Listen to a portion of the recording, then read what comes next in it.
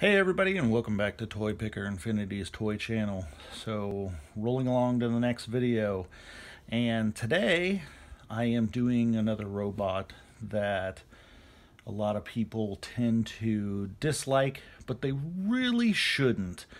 And this is the Godaikin Laserion or Laserion. However you would like to pronounce it, I pronounce it Laserion because, hey, that's the way it looks to me. And so Laserion comes from Super Video Robot Laserion in Japan. This was a robot that a kid kind of fictionally designed in his mind in the show, I get. It's kind of hard to follow the show.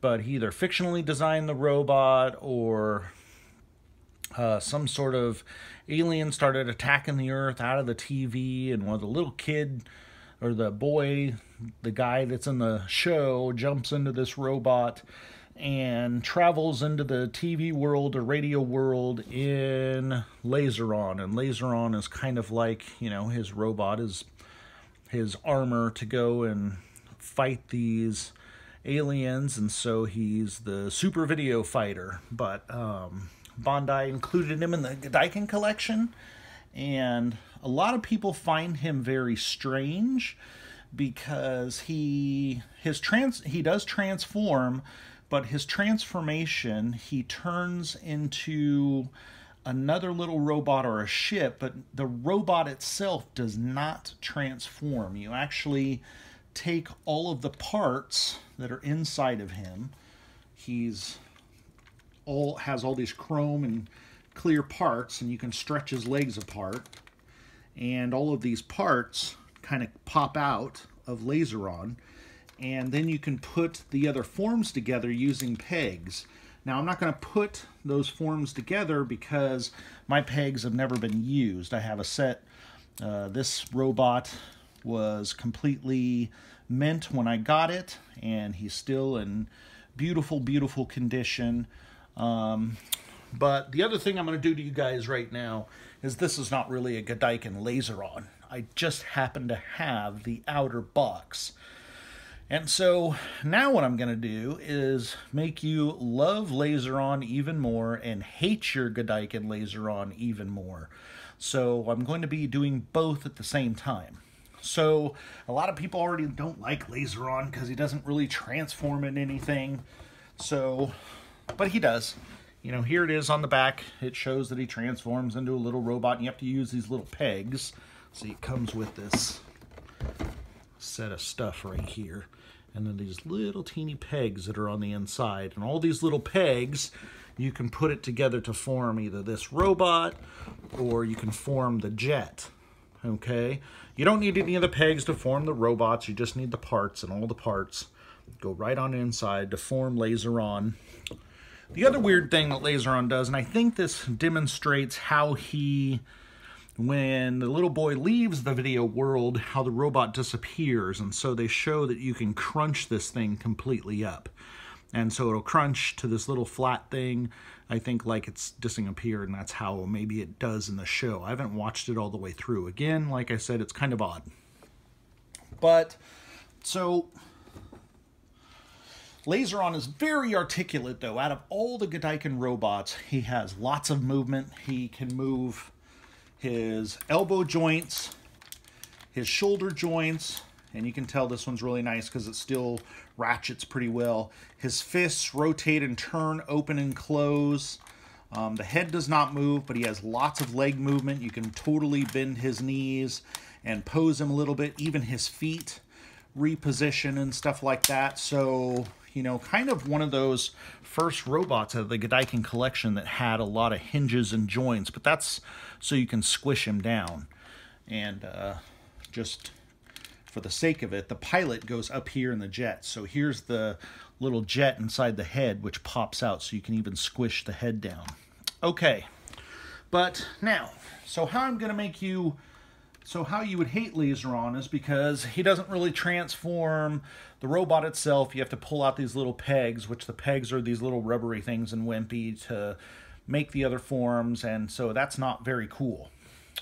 But to make you love Laserion, let's toss out this box. We're going to toss it over there. Everybody's going to be like, oh my God, I can't believe you just threw that box.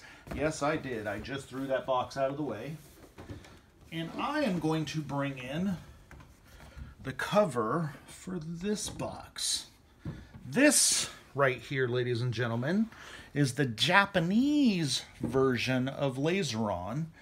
And the part that I want you to pay attention to most is right in the dead center of this picture. Now this is the huge Bandai Laserion slide-out case. This is the actual Popy version. And so when you pull the cases out, you get this beautiful, awesome case right here, which this is the actual case where I have all of his parts and stuff.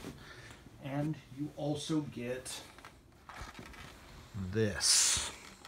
This is why I wanted to do this video, because this will make you love Laserion. Okay? So only the Bandai Popy set comes with this. And what this is in the TV show, Laserion does not just look like this. Laserion looks like an armored football player robot, pretty much. I mean, he looks cool. So this is the actual armor set that comes with the Popy. So inside the Popy box, let me open it up here so y'all can see. Now there's no difference between the Popy box and the Bandai box, except for everything's in Japanese. So here's the inside window. It does have a window cover instead of the window box like the other one does. So it does have a really cool window cover. Everything's in Japanese. But on the interior,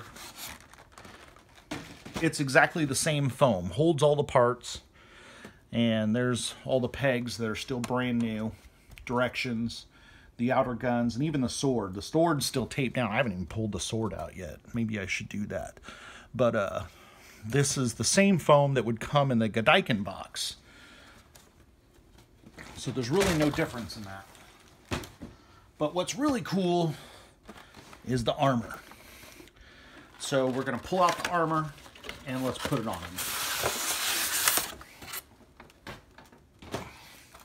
So this is the armor set.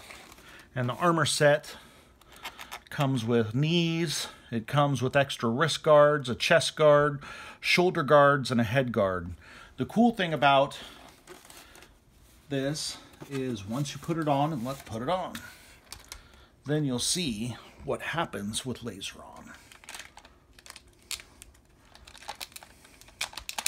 So you put the knee armor in. There's one.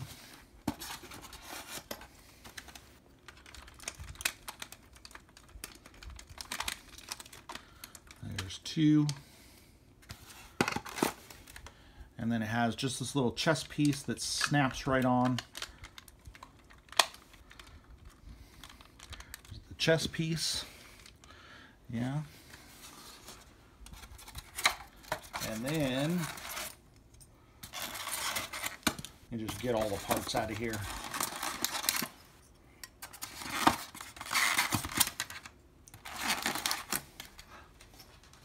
Throw that over there.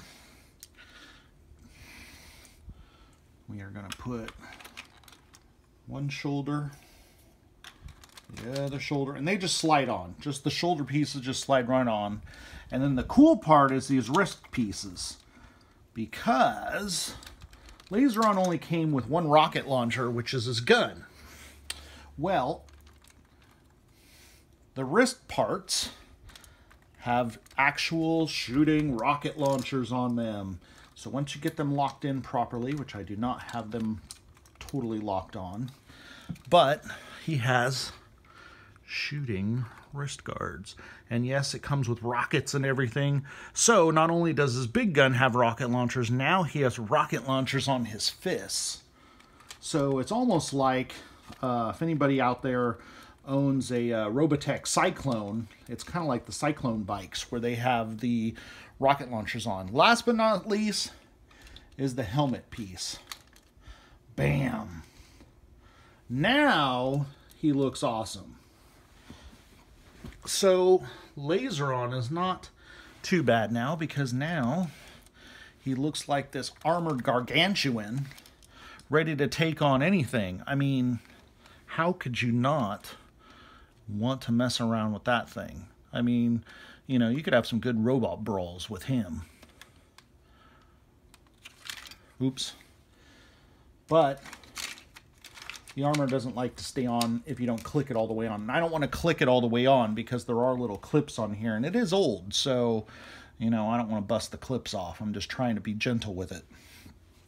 But, you know, you put in his big gun, I mean, now he can go to town, or he get out his sword or whatever, and, I mean, you talk about awesome.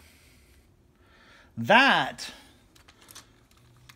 made Laserion awesome for me. When I found out that there was an armor set from Bandai, I was like, man, I have got to have that set. And once I got it, I mean, it's pretty cool. So, you know, if you can find one of these, they're pretty difficult to find the armor sets, but if you can find the armor set, it's totally worth having, because then it makes Laserion all that more the cooler robot. And every once in a while on Yahoo Japan or eBay, every once in a while you'll see this box come up, and if you see that box and it's full, I would grab it, because if you can just get the armor singly, that would be awesome for your Laserion. But if you want to buy the whole set, you know, the whole set with the slipcase and all that stuff, man, on eBay, I think there's a couple of them, and they're like $800, $900 or something like that. But, you know, again, this is super rare. The armor set is like for Laserion, and out of a lot of the robots, it's one of the rarest pieces to get a hold of, because they only sold the armor in Japan, and that is it. It never made it to America or any other Asian country, only Japan. So it's kind of cool if you can get a hold of one of these armor sets. All right, so if you have any questions or any comments, leave them at the bottom of the window, and I'm out of time, and stay tuned for my next video. All right, bye guys.